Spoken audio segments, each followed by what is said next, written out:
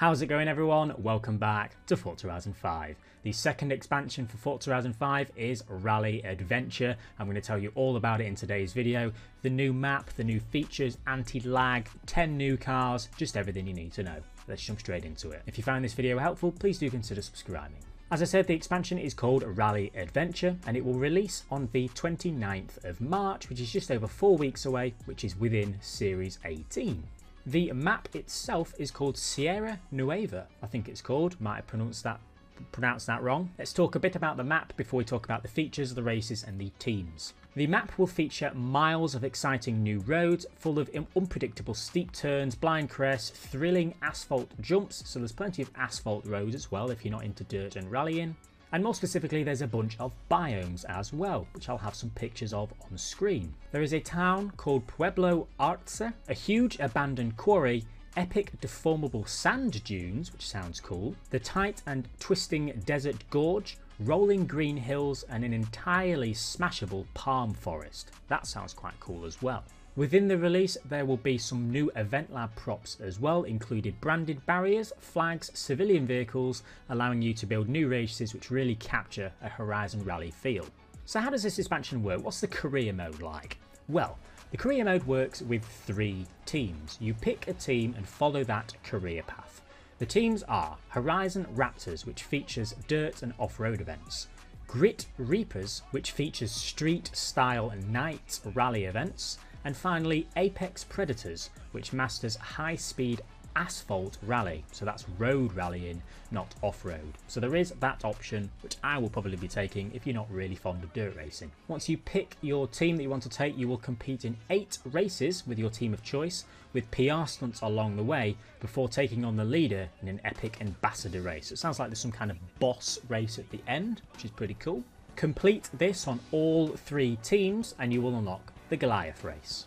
The expansion includes the largest number of racing events of any Horizon expansion ever, which is really cool to see. This includes dirt racing, asphalt racing and challenging night races as well, which feature point-to-point rally races and traditional multi-car races as well. Across these races, you'll be getting call-outs from your co-driver, which is in a helicopter following you from above, as you've probably seen on screen. There's a bunch of new HUD elements as well, such as the mini leaderboard and split times as well. As you're going through sectors, you will get split times of how well you're doing based on your previous sector. I'm sure if you watch Formula 1, you'll know exactly what I mean. That's pretty cool to see in Horizon 5 as well. I'm going to show you the text on screen if you want to have a pause and read it thoroughly. I'm just giving you the key points. You'll also see icons pop up in the middle of the screen, which are pace notes, which are called by the co-driver in the helicopter, which will sort of talk you through how to get through this route, how to get through this race in the best way possible. So it's not just a load more rally racing, there's a load more features that come with it to really fine tune how good rally racing can be within a video game. It's making me a little bit more interested in rally racing. I'm definitely going to give it a go. Now, the thing that most people are going to want to hear about is the cars and the customization. So we're going to talk about the customization of the rally cars now. They are introducing all new rally parts and an anti-lag system with spectacular flame effects and firecracker audio. How cool does that sound? Launch control has also been added as a new assist for all cars, ensuring that you can pull off the perfect rally start. Now that will presumably apply outside of rallying as well for drag racing. So that's really cool. If you're a drag racer, make the most of that. The car can do. I say about because there's always some variables that we can't capture, but I'd say in 95 to 97% it's going to be as fast as you can launch. And you said that at the start of a race, launch control is your car is pushed into launch control, so you just need to hold the accelerator. Yeah, you don't need launch to control press the handbrake. It's auto-engaged for you. So the handbrake, accelerate, release handbrake, that's for free roam. Yeah, that's just for free roam. Okay. Cool, good distinction. Right. And then I mentioned in the garage the other feature, our anti-lag is actually built with launch control in mind. They were developed together. So it will build boost while you're on the second rev limiter. That's something our cars don't typically do, so launching a very turbocharged car often will bog down, then come on boost, and it's quite hard to launch, whereas here it builds boost and goes. There's all that new customization, but there's also 10 new cars as well. Let's take a look at them. We have the 2022 Ford F-150 Lightning Platinum, which is an all-electric off-roader. 580 horsepower, 775 pound-feet of torque. It weighs a lot, but it's an electric rally truck. How cool does that sound? We've got the 1973 Hoonigan Volkswagen Baja Beetle Class 5 1600 Scumbug. I've never heard of that car before, called the Scumbug. I'm going to drive it just because it's called the Scumbug. The third car is the 2001 Ford Focus RS. I nearly butchered that then. We've got the 2022 Illumicraft Trick Truck. Has about 525 horsepower, 24 inches of front travel and 30 inches in the rear. That sounds really cool as well. All of these cars have the same kind of rally-based theme. We've got the 2021 Polaris RZR Pro XP Factory Racing Limited Edition. That's a mouthful. We've got the 2020 Jimco 179 Hammerhead Class 1.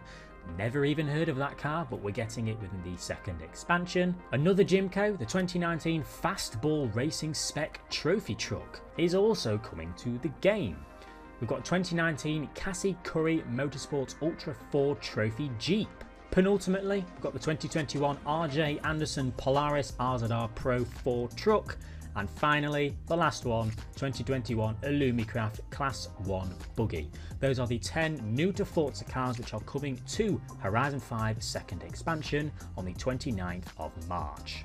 I certainly like the sound of this expansion. I'm really not into rally racing, I'm really not into dirt racing. I'll give it a go and see what these new features like anti-lag, launch control, the helicopter co-pilot really do for me, see if they make it any better. Let me know instantly what you guys think in the comment section below about an update like this. I'm going to leave the video dragging on with some sort of gameplay that I've managed to acquire. Thank you guys very much for watching.